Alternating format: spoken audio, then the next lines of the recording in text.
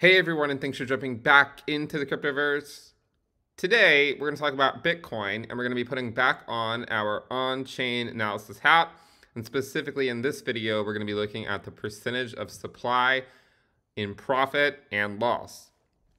If you guys like the content, make sure you subscribe to the channel, give the video a thumbs up, and check out the sale on Into the Cryptoverse Premium at intothecryptoverse.com. You'll get access to this chart as well as a lot of other charts. Now, a lot of times what we do is you might look at one of these, like the supply in profit, something like this, and you'll notice that it does tend to bottom historically around, here it was around 50% back in 2011, reached between 40 and 50% or so. Next cycle, again, the same thing, the cycle after that.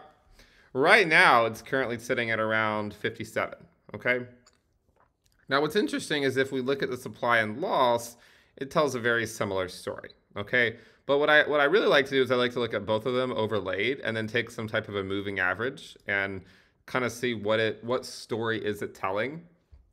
And what you'll notice is that the accumulation phase before the next bull run tends to occur when the 30-day SMA of the supply in profit and loss when they cross, right? So you can see here in 2011 they crossed. You could argue that was the accumulation phase for the next bull run. Here they crossed as well. This was the accumulation phase again as well here at the end of 2018, early 2019. And so the idea is, well, is it that simple? And you can see that the 30-day SMA of these are in fact getting closer, right?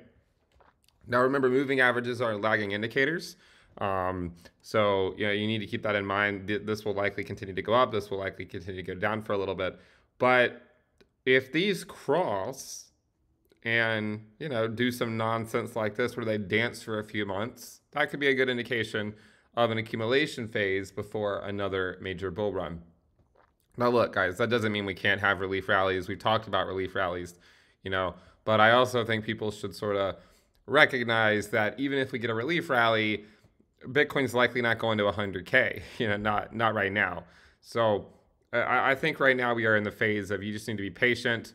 You need to recognize we'll probably be around these prices for quite some time. Even if we get a rally, even back up to 40K, it doesn't necessarily change anything. So look at some of these longer term indicators like the supply in profit and loss. And, you don't even have to apply moving average to it. You can kind of see the same trend without a moving average. And look to see when these things cross. And when they do, at least historically, it precedes the next bull run. So we'll see if that actually plays out again. But again, we're gonna keep it short and sweet today. If you guys like the content, make sure you subscribe, give the video a thumbs up, and you can get access to this as well as a ton of other on-chain charts and other charts as well at intothecryptoverse.com. We do have the sale Into the Cryptoverse Premium going on. Thank you guys for tuning in. Make sure you subscribe. I'll see you next time. Bye.